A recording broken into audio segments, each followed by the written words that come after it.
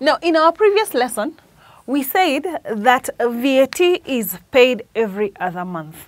That means, if, for example, you are considering the period, the tax period, January, then for all the sales that you've made in January and all the purchases you've made in January, you shall account for that VAT at the end of January and make sure that you pay that VAT over to the commissioner by the 20th of February, whatever year it is. So every other, the tax period here is every other month, Jan, Feb, up to December. And the payment date is 20th of the consecutive month. So Jan, Feb. If it is November, December. If it is June, July.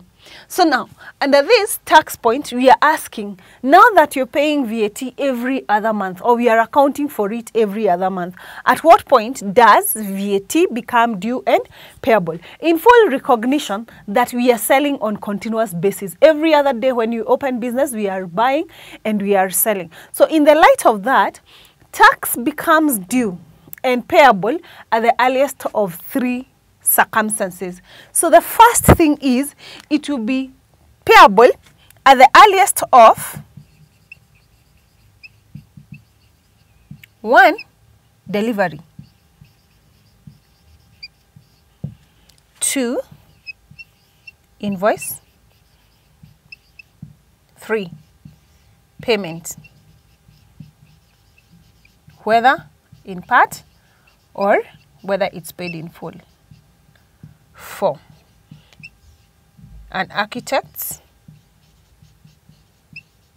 certificate. That would be in respect of construction contracts. So let's look at those 4 circumstances. So remember, in the month that any of this happens, you're going to account for VAT. So if, let's take an example again, January. So if whatever happens, whatever comes first out of these 4 is when you're going to account for VAT.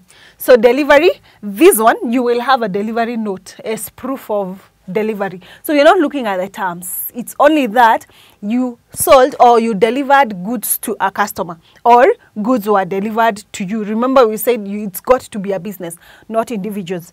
Then the other one is invoice. So the invoice has a date. But remember, you're allowed to write an invoice even 14 days, up to 14 days from the date of the transaction. So from day 0 or day 1 of the transaction up to 14 days, you have that window to do the invoice. So whatever date you are going to have, then payment part in full. Now this applies where the terms of trade are, for example, cash with order. So you've already informed the customers, we need to process your order, fine. But for us to be able to do that, you need to do a down payment or a deposit. So when that deposit is done, you've already received part payment for that particular transaction. Account for it in the month that you received the part payment or full payment, depending on whatever you have agreed with the customer. Then architect certificate, if it is a construction contract that's taking, let's say, 3-4 years or more than 1 accounting period, you find that the value of work certified must be done by a professional. So once that work has been certified, the professional is going to issue a document proving that the work has already been done. So that is what you're calling an architect's certificate. It could be a surveyor, it could be a supervisor, so long as it is someone who's authorized to determine the value of work done, and the basis of which, of course, now the contractor will receive the money. So you're saying again that you compare the date of delivery and the date of invoice and the date when you received part or full payment and the date that appears on the architect certificate. Whichever comes first, that is when, or the period, the tax period, that transaction will be accounted for VAT purposes.